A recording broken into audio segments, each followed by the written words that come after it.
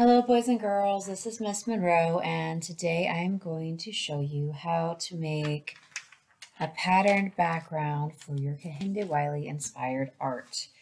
For this you will need some scratch foam board, which is really this thin styrofoam. Any styrofoam will actually work for this, and you want to make sure your square is only about like 2 inches by 2 inches, like the size of a sticky note.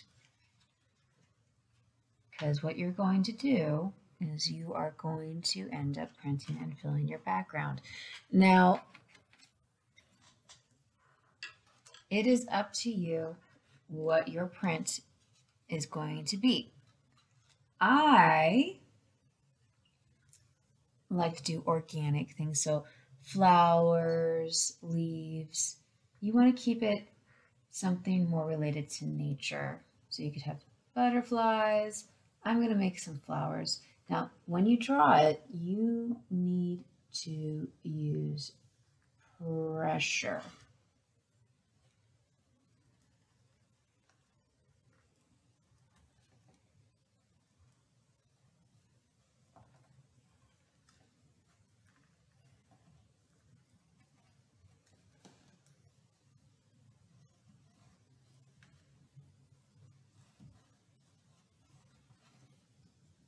Now, yay, I made one flower. Guess what?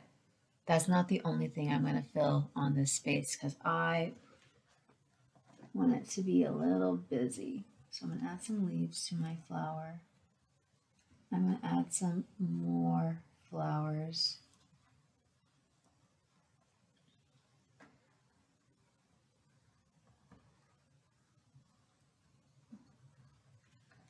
There's another leaf.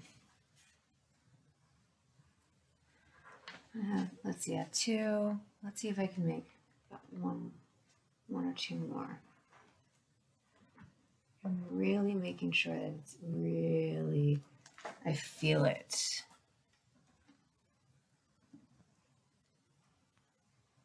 If I want, I can go back in and add some texture.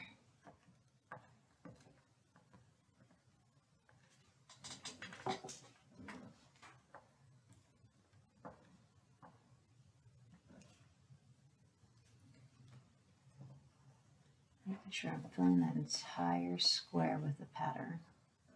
Remember, patterns are a motif that repeats, and the motif that's repeating right now is the flowers. We don't know where they're going. Hello, Houdini.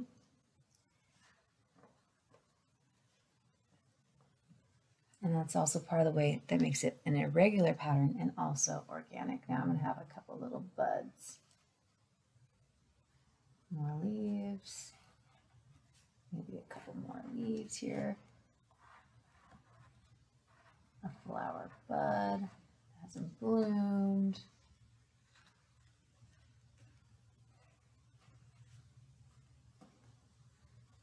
I don't want to go to the edges because boys and girls, we're gonna make it repeat. Okay, I'm pretty happy with this. I could add a couple more things. I apologize for my cat. She's just jealous of all of you. And she's really interested in what I'm doing because she wants the styrofoam. Okay, once again, there we go. Okay, next step is you need markers, preferably watercolor markers, and you will need a sponge.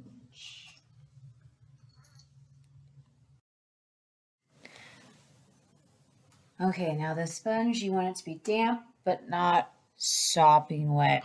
So just, if you squeeze it, nothing's really coming out, but then having some backup water just in case.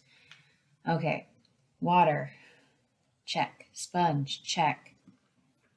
Printing board, check. Markers, check. What you need to do is you need to color your printing board.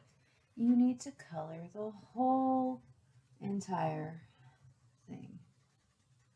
So I'm going to color the flowers.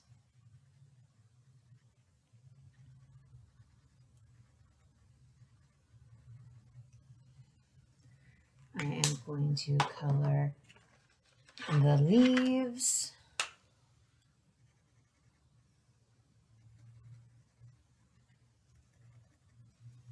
Sorry, here I go.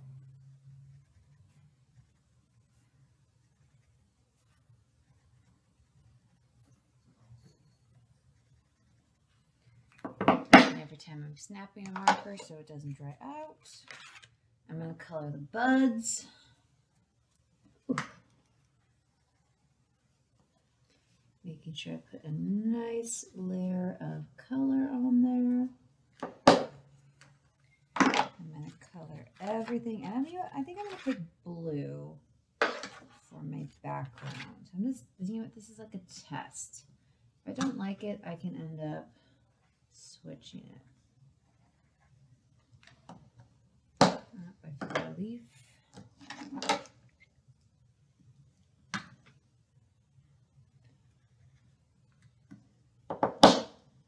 And color the entire background. So you really shouldn't actually do this on the paper you're going to print on. FYI. And as you can see, I'm just using your basic Crayola markers to do this. Any water markers that you have will work for this.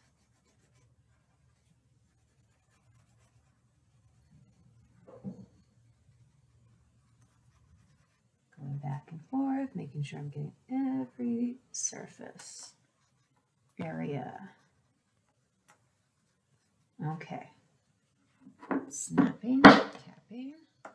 Now what you need to do is you need to use that sponge not on the board. It's inked. It's beautiful. We're not going to touch it except to put it down on paper. What you're going to do is you want to get that paper wet. Now, right now my paper is portrait, but for this project it might be easier to do it landscape. I'm going to take it. I'm going to get the paper just wet enough. Not super wet, but you can see that's sort of a little damp. Okay, I'm trying to make sure I get the entire area.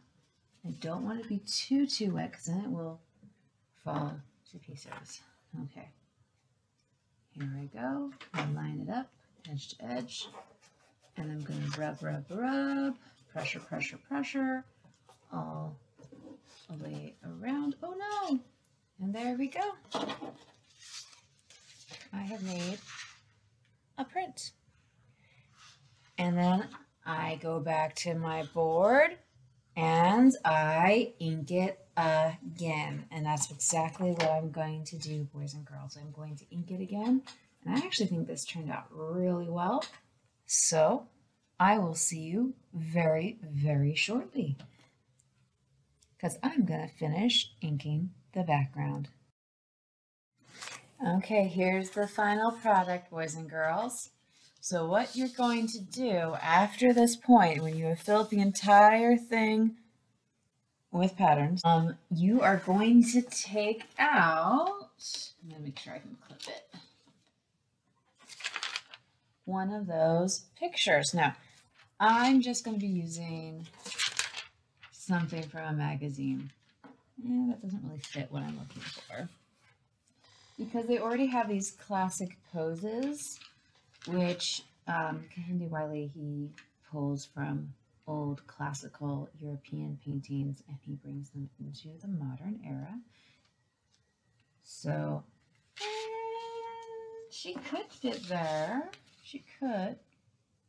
That might look nice. Maybe not. Maybe not. I could put this adorable little boy right there. That'd be really cute. I kind of really like her with her dog though. And I really like that I can actually cut this out and I might be able to bring the pattern forward. Let's see. I'm going to save this one for another day. So this is when you take out those trusty scissors. And what you're going to do is you're going to cut out that picture. Now, Kehinde Wiley is a photorealistic painter. That means he spends a lot of time and effort to make his portraits be photorealistic. If we have time, I will also show you how to make some of look photorealistic from our drawing, but this is another way. So I'm just going to get that. Here we go. Let me see. Okay. So, let's see. How can I pose her? Oh, so I could put her in the corner right here. And what I'm actually going to do is I'm going to make one more print. So here I go. I need to get a glue stick. This is when we get the glue out, or the tape, or the stickers, or the clay, whatever you have available to you to make your art. Okay, glue stick it is. That's the first thing that I have available to me right here. I open it. Ooh, brand new. I trace the edges. You don't need a lot. You have to be really careful with magazine paper. It is really thin. I cap it. I snap it. And I'm going to put this one in the corner. Make sure it goes really flat. And remember what I said, I'm going to make one more so I could bring it over. I want it to look like the flowers are overlapping.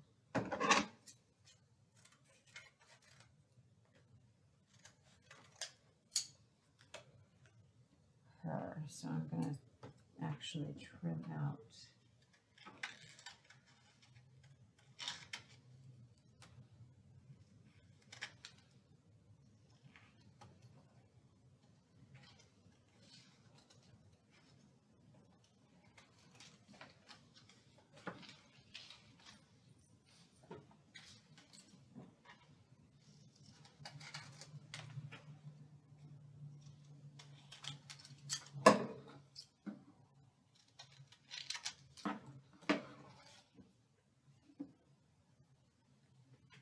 if I want to, I could make another one, maybe put one so the flower's going in front of her hair. That's pretty much it, boys and girls. So you too can make some beautiful, fantastic art using a piece of styrofoam, some markers, a sponge, and a magazine cutout. Thank you. Have a wonderful day.